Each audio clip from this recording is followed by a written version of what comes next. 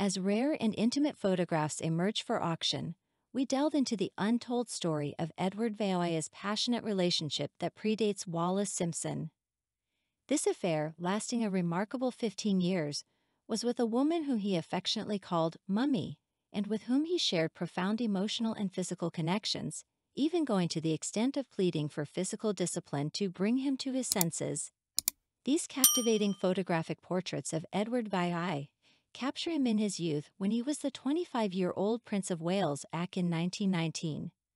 It is believed that these portraits were intended as a gift for his then-married lover, Freda Dudley Ward, whose enduring affair with Edward only ended when she decided not to leave her husband. Edward would eventually marry Wallis Simpson, another married woman, and in doing so abdicate the throne. However, his long-standing relationship with Freda was, in many ways, the most passionate and enlightening of all, as detailed in Rachel Truthy's biography. In a poignant letter penned by Edward, it becomes evident that he felt trapped and overwhelmed by his royal responsibilities.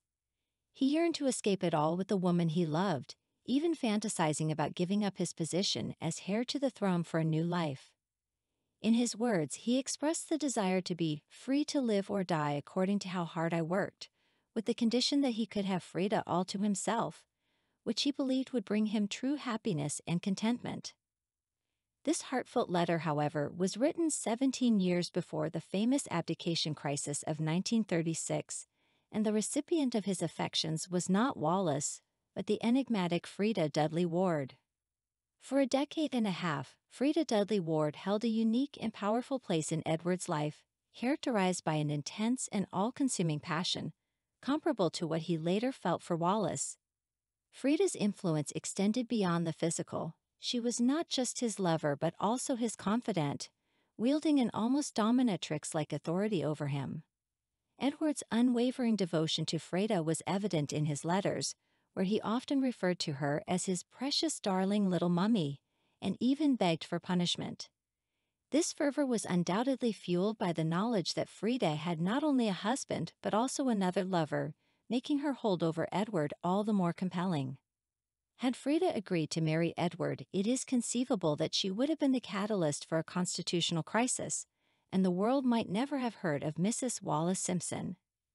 The fateful meeting between Freda and Edward occurred during a Zeppelin raid in March 1918, when Freda sought refuge in the doorway of a grand house in Belgrave Square, London. Inside, a party was in full swing, with the Prince of Wales among the guests, and his encounter with Freda proved to be captivating. Freda, at 24, was petite, attractive, and exuded both sex appeal and warmth. She projected an image of needing protection while harboring inner strength, a combination that drew Edward to her. Freda's unique quality was her ability to elevate and empower the men in her life, particularly those with insecurities like Edward. Despite the significant difference in their social status, Freda was not an aristocrat but the daughter of a Nottingham lace manufacturer. Edward was drawn to her. Complicating matters further, Freda was not free when she and Edward began their dalliance. She had married William Dudley Ward, a promising Liberal MP, shortly before her 19th birthday in 1913, and they had 2 daughters together. However, by the time she crossed paths with the prince, our marriage was strained. Her husband's appointment as vice-chamberlain to the royal household in 1917 took him away from home frequently, leaving Freda bored and seeking solace in a growing connection with the most eligible bachelor in the world. The passionate couple found ways to be together, often spending their days in each other's company. They were physically well-matched, both possessing fashionable, slender physiques. When not in London, Freda would stay at Kilby's farm near Windsor, owned by one of her husband's sisters, providing them with a discreet retreat to nurture their forbidden love. The photograph we have before us today offers a fascinating glimpse into the complex love life of Edward, the Prince of Wales. In this captivating snapshot from 1932, we witness Edward, the future King Edward VIII, in the company of not one, but 2 of his mistresses, both accompanying him on a trip to the theater. The intricacies of his romantic affairs, concealed from the prying eyes of the public, were nonetheless widely known among London's high society. On the left stands Freda Dudley Ward, a glamorous and sexually dominant woman who held a significant place in Edward's heart. Despite her marital status and her concurrent involvement with banker Michael Herbert, she was a central figure in the prince's life. To the right, we see another of Edward's lovers, Thelma Furness, an American who, at the time, was married to Marmaduke, Viscount Furness. It was Thelma who later introduced Edward to Wallis Simpson, a name that would become synonymous with the abdication crisis. Edward's passion for his married mistress, Frida Dudley Ward, knew no bounds. When separated, he would call her 4 or 5 times a night, expressing his longing. His devotion extended to a torrent of letters addressed to his beloved, my angel, each signed with affectionate endearments like tons and tons of love from your E. He would even gaze at her photograph, kept in a small leather frame by his bedside or in his pocket, and tenderly kiss it. He confided in her that thoughts of her made him feel fearfully naughty. Frida played the role of the mature and dominant partner in their relationship, a trait that greatly attracted Edward.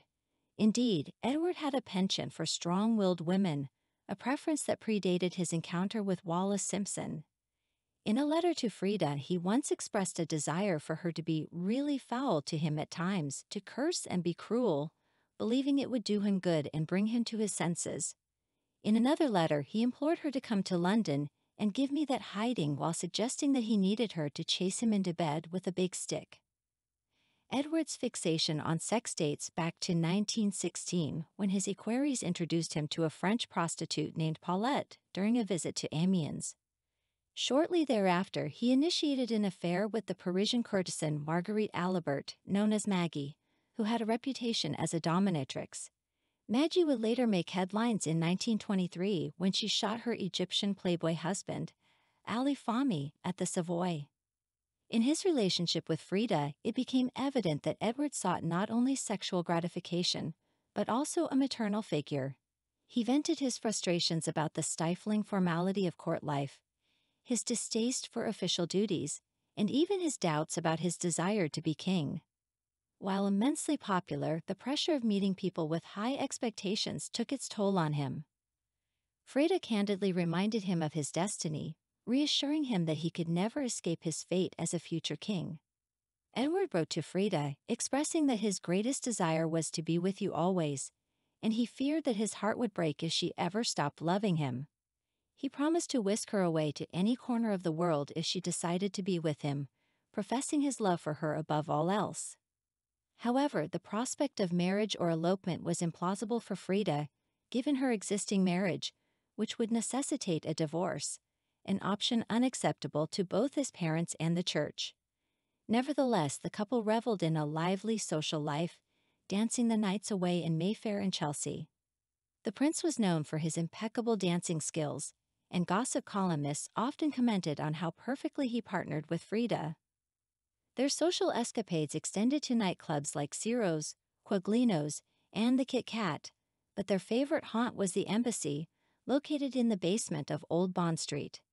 They even embraced the Charleston dance craze, taking lessons at the Café de Paris when it arrived in London from the U.S. Frida, however, held an interest in politics and preferred the company of intellectuals over the cocktail set. Friends described her as one of the brightest women they had ever known, and she would often visit slums and report her experiences to the prince. In the intricate web of Edward's romantic entanglements, Frida Dudley Ward stood as a significant and influential figure, her role extending beyond mere passion into the realms of politics and companionship. In the midst of all this, it appeared that Frida's husband had come to terms with his wife's relationship with the heir to the throne. It seemed likely that Duddy, as he was affectionately called, wished to avoid the inevitable scandal that would accompany a divorce. Additionally, he likely considered the detrimental impact it would have on his own career and the well-being of his daughters. Over time, it became increasingly evident that Frida and Duddy were leading separate lives. Frida introduced her daughters to the prince, and he genuinely adored them. Pempy and Angie spent so much time with their mother's lover that they began to treat him as an honorary uncle, affectionately referring to him as the little prince.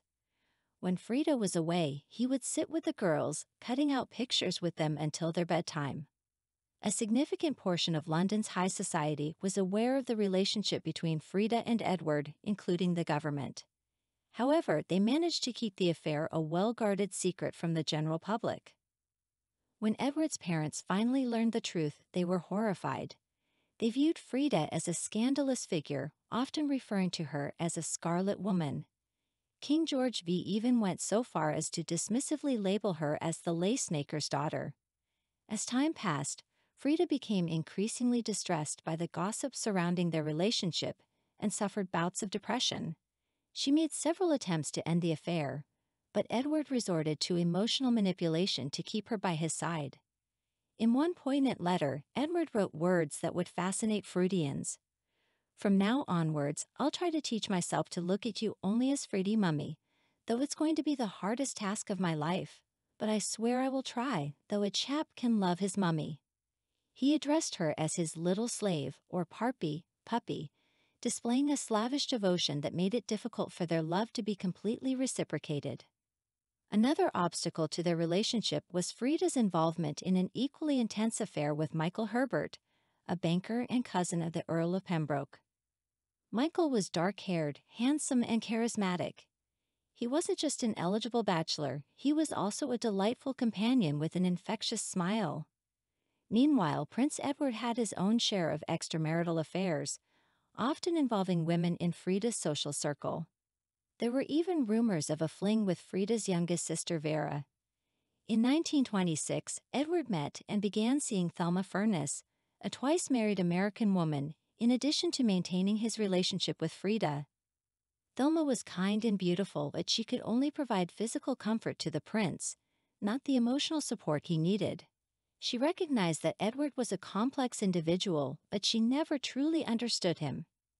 However, she didn't need to, as Frida continued to play the role of his confidant, even during Edward's visits to Thelma most afternoons.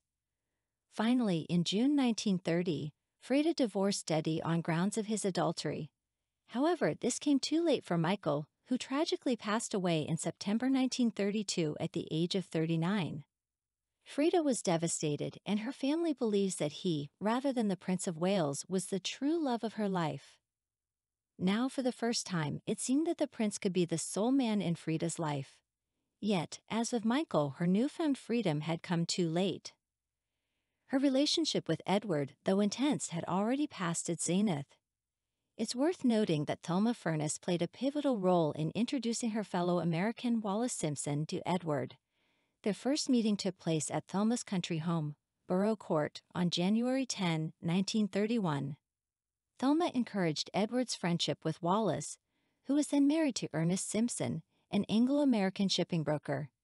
Thelma hoped that introducing him to witty guests outside his usual circles would keep him entertained. However, Wallis's sharp wit and repartee captured the prince's interest more than Thelma had intended. By 1934, when Edward returned from a trip to America and reunited with Wallis at her Regent's Park house, he was polite but distant. During a weekend at Fort Belvedere, Edward's home in Windsor Great Park, Thelma noticed that Edward and Wallis had developed a connection with private jokes. After observing her friend and lover together, Thelma realized that she had been replaced. She left Fort Belvedere the next morning, never to return.